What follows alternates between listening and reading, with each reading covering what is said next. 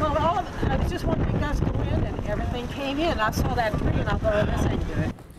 Crews helping people in Missouri get out from under the wreckage. According to the Perry County clerk, an apparent tornado hit the town of Perryville, about 80 miles south of St. Louis.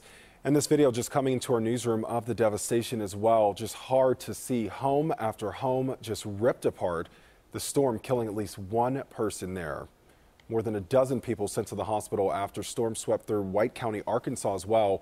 The Red Cross has opened a shelter in that area, and officials with the state's emergency management department says people are not allowed to assess the damage to their homes until at least 9 o'clock this morning. And Megan, when the National Weather Service goes out, you said there are specific things they look for as far as the damage goes to determine whether it was a tornado and how strong it was. Yeah, they have to look, they're going to look at the path, they're going to do aerial views to see, sometimes they can tell if it was one tornado that touched up and touched down again, or if it was a separate system altogether, and they can determine that by looking at different clues. It's almost like piecing together a puzzle to figure out what exactly happened.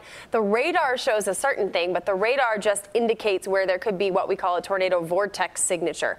You got to get eyes on it to see that there actually is a tornado, and then after the fact, you've got to get out and look and see exactly, where the path is and how many tornadoes we did indeed have. What we're looking at is fog this morning. Out over our area roadways, you're going to have also a bit of ponding, so it's not going to be the easiest commute, not as terrible as other days, and certainly not as bad as if we were dealing with the intense storms right now. They have moved on past, and we're left with just a little bit of light rain and some rain/snow back on off to the west that'll slide through a bit later on into this afternoon. We've got those 7 tornado reports there, and those potentially, we're going to see several tornadoes out of that, I suspect. We've also got reports of hail, upwards of 2 inches in spots, and now we're looking at a bit of a cool down. We've got 41 degrees at Gary, 41 for Midway, 40 Aurora and McHenry, 38 degrees for Waukegan, and 42 around O'Hare. You can see the rain transition over to a little bit of light snow into the evening.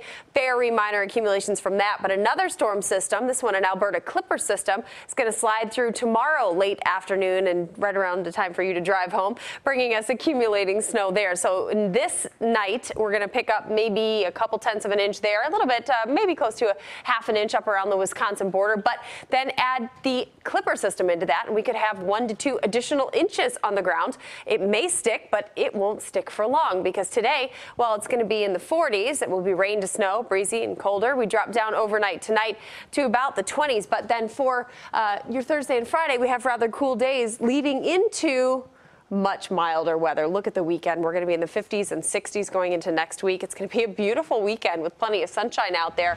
That snow won't last long if it hits at all, Derek.